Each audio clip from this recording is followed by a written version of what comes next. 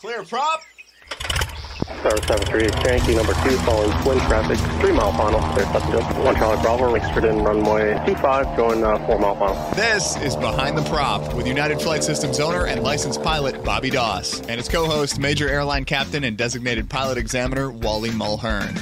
Now let's go Behind the Prop.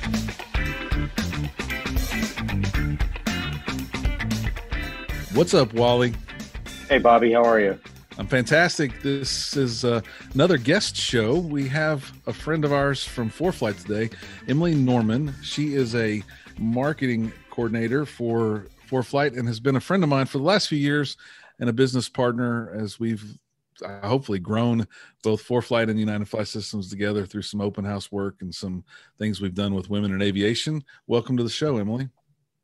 Thank you, Bobby. It's so great to talk to you again. And Wally, I am very excited to chat with you today because I think every student pilot in the Houston area knows your name from trying to schedule a check ride or just hearing all the good things that you've done and how you actually make students feel good and comfortable and at ease on their check ride day. Well, those are very kind words. I appreciate that. Yeah, Wally will say he tries to trick you so you don't know the check ride actually started. And I remember having that feeling when I took my instrument check ride with him. I thought we were talking, and then all of a sudden he said something to the effect of, "When do you have to file an alternate?" And I was like, "Whoa, wait! It's now we're in this thing. It's going." So I've been a participant in that for sure. That's great. There's no 3, 2, 1 start. It's just as soon as you walk in the door. Pretty much. The Emily and I met each other through, I think it was right after I bought United Flight Systems. I was going to host an open house. I tried to find some partners that wanted to participate.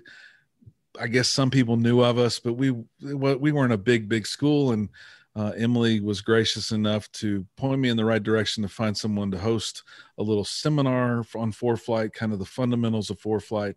They have since been a partner that have participated in all of our open houses over the last 4 years and done a number of things to help us. During COVID, we did some, we'll call it remote learning to try and keep the aviation community going, and always have been an advocate for students and student pilots, and I've always really enjoyed the partnership. So thank you, Emily, for all of that. She's also been a student pilot at our flight school. She's now you're a rated pilot. Congratulations. And I wonder, are you working on any other future ratings? Yeah, so I'm actually kind of on short final for my instrument rating. I was able to hold on to my CFI for as long as possible due to COVID because he wasn't called up to the airlines, but his calling came. And so I'm kind of on a wait list to start with a new CFI. It's been, sorry, my mailman just showed up. So yeah, I'm kind of on short final for the instrument, rating and check ride. I'm kind of on a wait list for a new CFI. That's kind of one of the struggles of, I think, owning your own plane and in an area where there aren't as many instructors. You don't want to put into a flight school. You need to find a freelance CFI. We're working on it, just flying as much as I can with my dad and, keep those skills as crisp as possible for whenever I can, get ready for the big check ride day. Wally, I might be calling you. I was going to say, I know a guy. Yeah. But yeah, my plans to get my instrument. I'd like to get my commercial multi, I think whether I one day decide that I want to pursue a flying job or, stay on the business side of aviation, a good pilot is always learning. As much as we say that phrase left and right, it's true. And you're only going to build your skill and confidence by flying more and pushing yourself outside of, those boundaries into new aircrafts or new types of flying. So just want to consume as much of it as I can and, enjoy it on the way. Well, I mentioned it. You do work for Foreflight. I'm sure everyone in aviation is probably a little jealous of that. They all use your tools.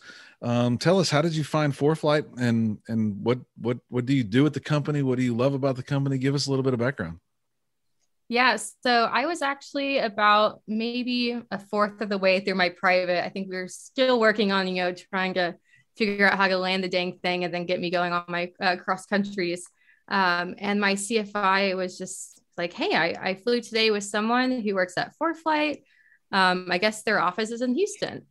And, that night I went home and was looking on their career page, which we are hiring right now on the marketing team and all over the company. So if anyone's looking for stuff like that, go check out foreflight.com/careers.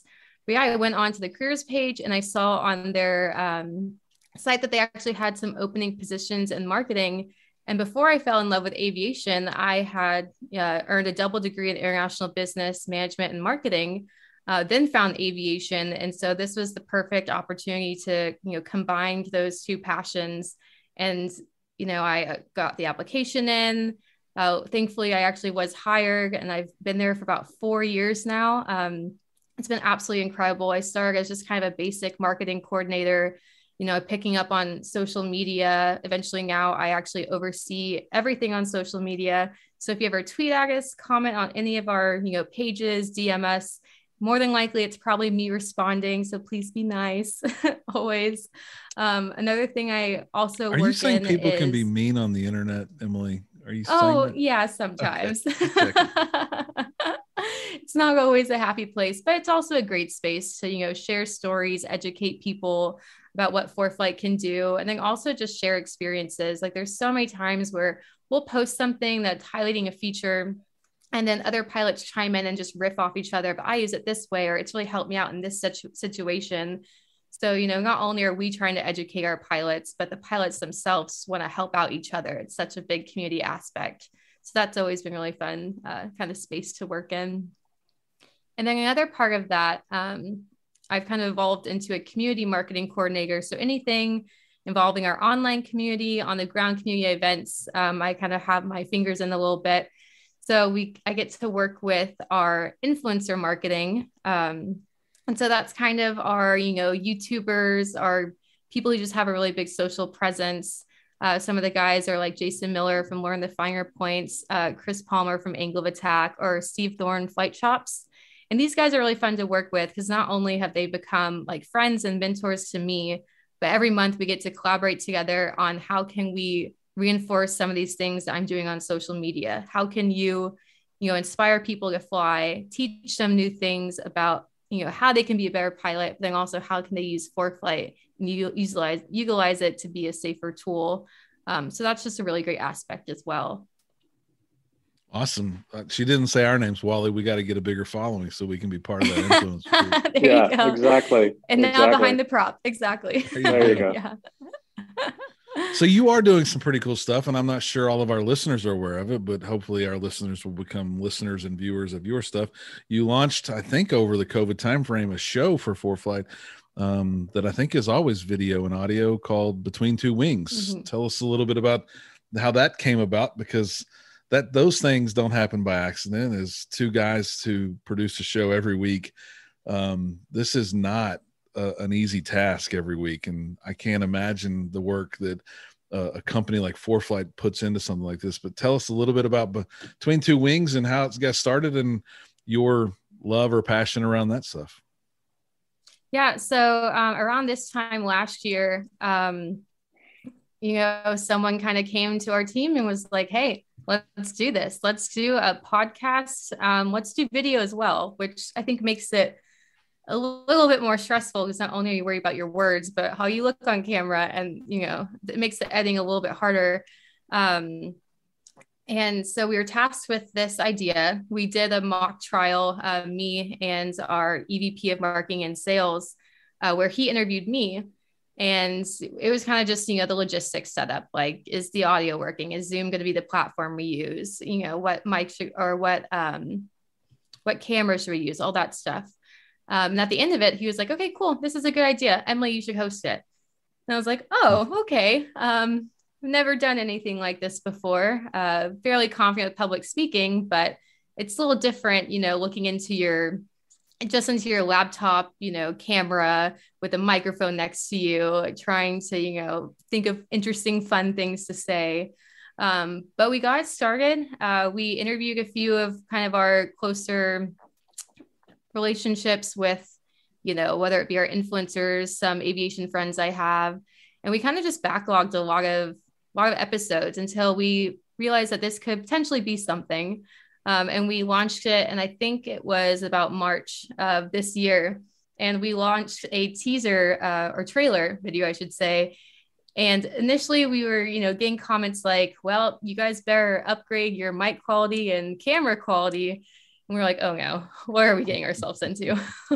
It was not the feedback we were hoping for at first, but like everything we do at Foreflight, we really listen to what people are saying and we take those aspects and put it into the work that we're doing. So we're, fast forward a year, I think we launched our 18th episode yesterday. Our listens and views are on the rise, still trying to find our audience a little bit. But I'm sure you guys have a lot of experience and know what I'm talking about when it comes to that. It's not an easy thing, but you have to start somewhere and enjoy the process along the way. I mean, at the end of the day, part of my job is sitting down for an hour and talking to fellow pilots and just nerding out about the thing that we love the most and learning from them and just getting a different perspective about the industry. It's absolutely incredible. It's made my job a lot more fun. That's awesome. Well, Wally and I obviously have fun doing it.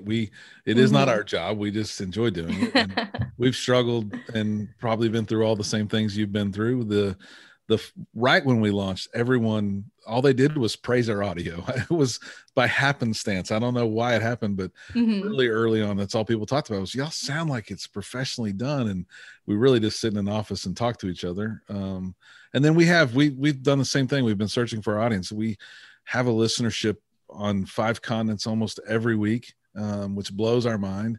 It's obviously saturated in the United States with a spattering around the world. But this past week, we had more listens than we've had in a long, long time. So I think it's one of those things that'll just continue to grow as you continue to keep momentum and the show continues to repeat. I think you'll see your listenership grow. And while once addicted, we still both probably look at our statistics every day just to see. Oh yeah. It's hard not to look. And then definitely, luckily we don't have any haters yet, but we've had some feedback that's just, we wonder sometimes what people are thinking when they send the feedback in. We encourage it, but I don't remember what we've had somebody, they thought we said something wrong. We didn't say something wrong. They were extremely passionate about what they thought we said. And it's a shame that people get wrapped around some of those axles, but we love doing it. We love talking to people like you and also learning from that stuff. So tell us about that's an interesting point that's an interesting point you're saying about, someone thought you said something wrong. And I think, that's definitely something I'm always fearful for. Like, I'm a low time pilot. I've got about 200 hours. I have not done everything, any, big aircrafts or even touched on commercial or what, multi-engine looks like. And I think that kind of translates a lot to, pilots in general, is we can over critique sometimes and think we know what we're talking about or the way that something's supposed to be done. And, it can be a little bit negative. And so it's so much better to focus on the, positive community side where we're all trying to help each other learn, not try to nitpick and call out things. So. Well, I kid, if someone's really upset, they can have their money back because it's a free show and we're doing the best we can. There you go. I mean, it's hard to be upset about that. And my disclaimer, Emily, I have like a gift that you don't have. We have in our tagline, it says that we've together, Wally and Bobby have 24,500 hours of flight time. Well, while Wally has 24,000 of those, he should be the one with all the right answers, not me. I'm the new guy.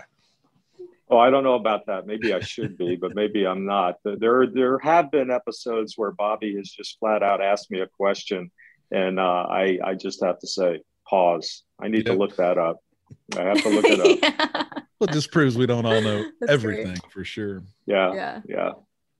So you're clearly passionate about Foreflight, and if you've been there 4 years, you were there pre-merger, right, or pre-acquisition? Correct. So tell us, what do you love about Foreflight? And they seem like a great company from afar. We all love their technology. You've got the inside look. Tell us some of the things we don't know about the company. Yeah. So just starting off, I think, like you said, probably everyone listening has, heard of Foreflight, uses Foreflight. It's out there. Like, it's a big name company.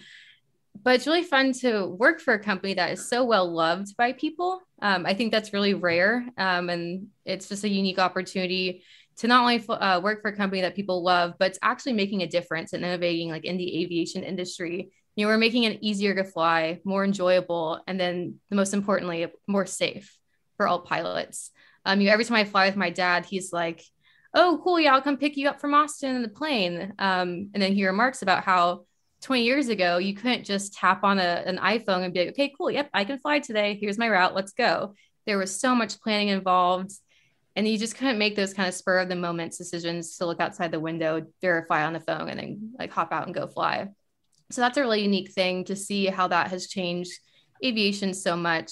And I think the thing that I love most about working at Foreflight is I get to see all the behind the scenes of a product that I, use almost daily and, have grown such a fan of. So I get to be in meetings where these new feature ideas are first being presented outside of, kind of developer circle.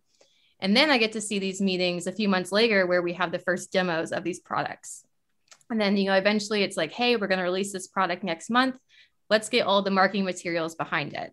So, I get to be helping out of, how are we going to present this feature on social? How are we going to educate people about these new things that they may have been asking for, the past 6 months to a year, and we're finally going to give it to them. And so it's really interesting to see kind of the timeline of a feature move through, especially for things such as, hold advisor or profile view on iPhone, which have been asked for quite a long time. Seeing it go through development to, is this going to go or not? And then finally pushing it out the door and seeing all the reactions from people just get so excited. That really motivates me to, keep going and doing what we're doing at Foreflight. And it's incredible. Every month we're releasing new features, new updates that is on someone's wish list, making something easier, safer while you're in the cockpit. And just, it's like Foreflight's like your friend when you're flying. It can really do so many things for you. So I think working for that company in general, it's an incredible experience. Emily, is there somewhere where you could go and find the original version of Foreflight, the very first version, and put it on an iPad and just put it side by side and look to see the changes? Because most of us have forgotten the changes. I mean, I don't know what Foreflight looked, 4 or 5 years ago.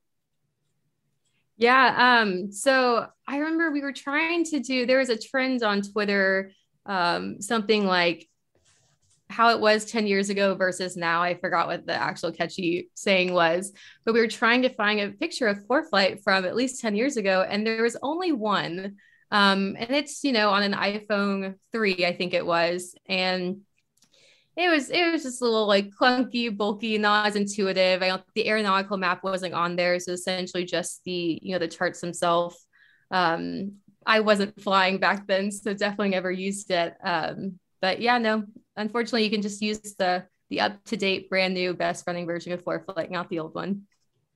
I will say that I've been an examiner for a little bit over 5 years now, and to watch the evolution of it, I would say 5 years ago, and this is just an informal poll, but I would say 5 years ago that 90% of my applicants came in with a paper chart. It was unusual when someone came in using Foreflight or an electronic version, and it was allowable, but and I didn't have any problem with it. But now I think it's flipped. I would say probably 90% come in with Foreflight, and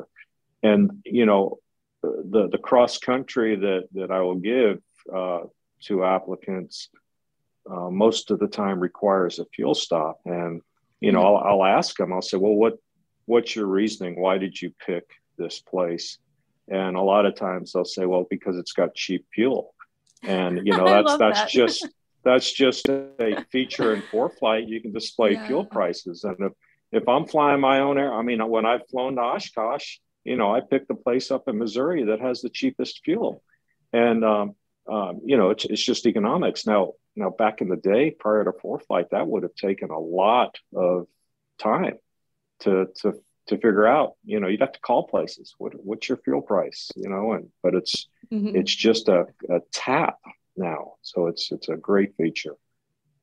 Yeah. And one thing on that is, like, we like to say that you can even, if you're doing a really long cross country, you can pay for your Foreflight subscription by just using that fuel price layer and saving on fuel. Yeah. No doubt. Yeah, absolutely. It's insane. Yeah, it's a great tool. And I can remember when Wally gave me my check ride, my instrument check ride, it was 4 years ago or so, that the scuttlebutt was, you can't do electronic stuff. You can't use electronic stuff. And I really think Wally was the one, if not the first, one of the first that really supported and encouraged it. Didn't require paper, right? Encouraged you to have paper backup, but the electronics was good and usable. And I think he embraced it early on, which I thought was fantastic. So I've never had to use paper again. I've always had it as a backup for my check rides, but embracing the technology, it's here to stay. And Foreflight's made a huge impact on cockpit resource management, the capability of seeing traffic. And obviously we could go on and on and on with what we get in the cockpit today on a fairly inexpensive device related to aviation, meaning iPad, and a subscription that really is the most cost-effective thing in aviation, as far as I'm concerned, for sure. But 10 charts and you paid for the subscription. Exactly. And yeah, Wally, if you're tech friendly, then I'm definitely calling you for my IFR check ride. We'll just bring lots of backups. Yeah. I mean, one thing that, and I don't get this question so much anymore, but you know, again, I say 5 years ago, 90% of the people were using paper. And then I would get a lot of text message and emails saying, is it okay to use Foreflight? And I would say, my standard answer was, I want you to use on your check ride what you're going to use tomorrow when you take your family on a cross-country trip. I mean, what good are we doing by you showing me that you can use a paper chart if tomorrow you're going to trash that paper chart and you're going to use Foreflight tomorrow? So let's use today what you're going to use tomorrow. I like it. Yeah, for sure. What, I mean, we could talk about features all day. I was going to say, what's your favorite feature? That's kind of like impossible to answer. What was, I guess, what was the evolution point for you at the company where you saw the biggest change, I guess, Emily, if there is such a point in your career at Foreflight? Was it the acquisition? Was it some release? Was it, what was it for you? Yeah. So, I mean, obviously the acquisition was huge. You know, we didn't know it was coming. And I think there was a lot of mixed feelings, not from internally employees, but from the general public that, oh no, what's going to happen to little Foreflight? That's my company. That's who I use every single day. And I think there's still some hesitation about that, but it's been, you know, almost at least 2 years. I feel like COVID years, I'm not sure how to count them anymore, but I think it's been at least 2 years. And nothing's changed. You know, if anything, we're using them to leverage to put out new features and tap into, you know, more Jeppesen data and just reach new heights. But it's been great so far, like smooth sailing, not a lot of changes on the internal side. So that was definitely a game changer. But there have been a few releases that kind of come to mind where I'm just like, wow, we are going outside of just the basic safety and utilization of a device in the cockpit, but we're just making things that are just downright really cool. We launched kind of our 3D suite of features. If I'm not sure if you're familiar with them, they are in our Performance Plus package, but it's just incorporated something very like high-end tech into what some people think is a, you know, simple flight planning solution. You know, essentially I can tap on any airport or any space on the map and get a 3D view of it, you know, during the day, at night, just to see like what, or to know what I'm going to expect whenever I actually get to the airport. You know, lately we've actually incorporated internet traffic into that. So you're actually seeing the traffic live at that airport. So you can kind of see, you know, a flow of, okay, what runway are they using right now? How are they vectoring people? And just, you know, getting a really full overall picture. It's things like that. And these kind of more recent releases that make you realize you can just dive into this one single app. There's no reason to go anywhere else. And it's almost like information overload. It's all useful and you can kind of, you know, pick and choose what you like to take from it. But it's just so inclusive into one spot. And kind of releases like that have made me realize that we're really, you know, pushing forward to be the it thing in the general aviation and business aviation. Yeah, I love it. I actually stumbled on that feature yesterday as I was Oh, cool. preparing to go to Austin myself, and I was really doing more of a weather briefing for myself, but turned on the 3D view of. I did it for Brenham and Giddings, and then Austin as Mhm. well, because I was planning on making those stops just to get some landings in. And I was shocked that I was seeing someone doing a touch and go in Brenham, not just Yeah. in the 2D view, but in the 3D view. I was actually seeing them take off, and I rotated that 3D view back towards hooks and saw 3 or 4 of our flight school planes also flying as the little triangle in Yeah. 3D. And I thought it was very interesting. Once you get the livery on all of those planes, I'll be really impressed. Though, when I see that Right. 6 Foxtrot's actually red and white in the air, then I'll be really, really. No, I'm just Yeah, we're kidding. gonna have to work with like Infinite Flight or something. They do amazing jobs on older library aircrafts. It's a really cool feature and gives me a perspective of what's the approach going to look like. And it's a really, really cool feature. I like it a lot for sure. Yeah, I definitely find it more useful at night because we have incorporated, the actual airport lighting that you're going to see, and just kind of knowing like where that's going to be, because it is at night. It's essentially this exact same picture that you're going to see in the air. It's been really useful. Awesome. So let's jump back quickly to Between Two Wings and talk a little bit about some of the guests that you've had, some of the things that you might be planning on doing in 2022, and give our listeners a little bit of what should they do? How can they listen? How should they listen? And where do they go find more? Definitely. So Between Two Wings is available on YouTube and essentially wherever you find your podcast. So after you listen to Behind the Prop, you can just, search Between Two Wings and you'll probably find it on the same platforms. But essentially, I am just interviewing aviation enthusiast pilots from all around the industry. All the pilots I'm interviewing are actually using Foreflight, which is really incredible because it just kind of highlights and showcases how far our product actually reaches.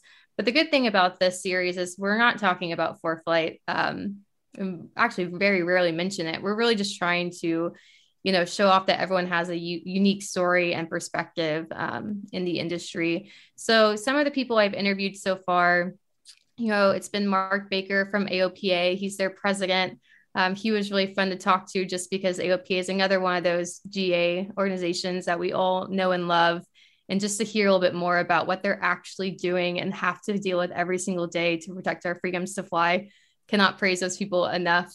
I chatted with the CEO of FlyGoWare, Daniel Baker, and then also our CEO, Tyson Weiss. Those are really good, interesting episodes. They both kind of, brought a product to the market that has become the standard in all types of aviation, and they've just really changed it up. And then also we work closely with FlyGoWare, so it's always kind of interesting to hear a little bit more about them. But I think diving into more of the pilot side, I interviewed a hurricane hunter from NOAA, and it's absolutely incredible and insane what they do. And, we all live in Houston. What these people do is directly impacting some of the decisions that we make. Do we evacuate? Do we stay here and hunker down? And it's incredible what they go through just to make sure that the general public can be upstate informed about these dangerous storms that are coming in. Absolutely incredible. I assume they're not really afraid of turbulence if they're doing that, right? No, at one point she was telling me how she has to stand up and, hold the yoke down while breaking through the eye of the wall. And yeah, we could have talked for hours. I had a little bit of a crosswind, there, Wally. Yeah. Breaking through the eye of the hurricane. Wow. Yeah. She said everyone's just chatting up, about their weekend, like nothing's about to happen. Very, very calm. I'm sure this is this process has been refined down to a T. So that's amazing. That's amazing. Truly amazing. Well, one thing that stands out to me in the last year about Foreflight and really technology in general, because I am a technologist at heart, was the keynote speech. I have been waiting for this new iPad mini forever from Apple, and they finally were going to do their keynote. And I was, as an aviator, as a friend of yours and others that work for Foreflight, I was amazed that the first thing they showed on the Apple keynote for the new iPad mini was Foreflight. That had to have been a proud moment. You probably were involved as a marketing person. Had to be exciting. Oh yeah. I think it was just really neat to see aviation represented and such a huge, widely watched event. Clearly aviators around the world, whether it be military, business, commercial, guys like us, we're all, probably buying iPad minis because those are, the most comfortable in the cockpit for a lot of us. I do think we have a big hold there on that market. But it was just absolutely incredible. And that kind of goes back to, Foreflight was actually one of the first apps in the App Store. And I kind of talk about this a little bit more with Tyson in our interview, but we were one of the first apps in the App Store.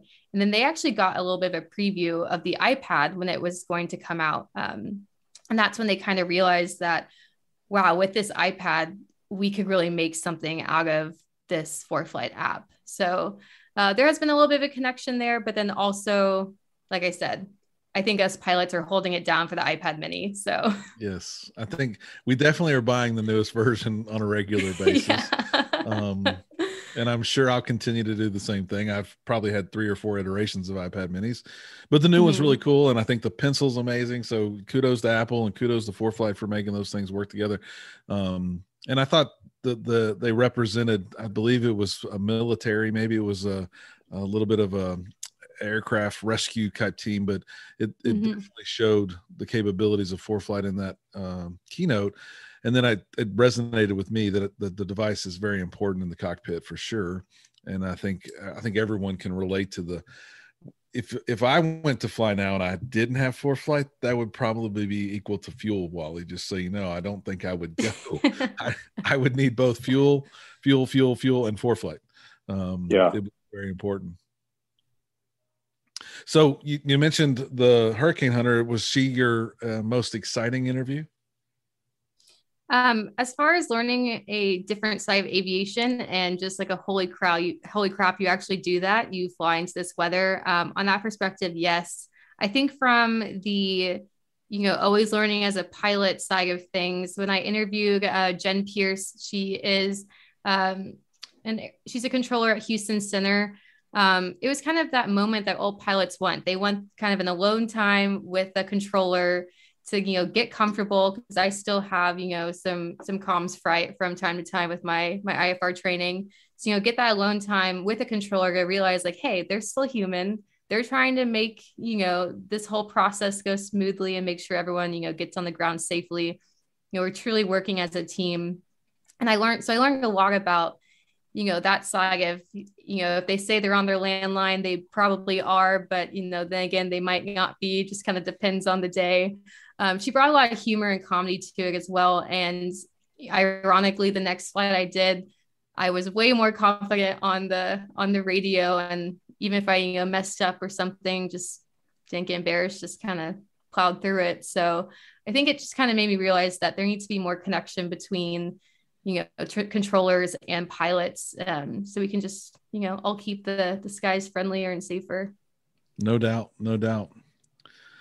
Well, Emily, I got to say, I thank you very much for joining our show. And I will encourage others to watch your show and be participants between two wings and learn more about aviation and help the aviation community as well.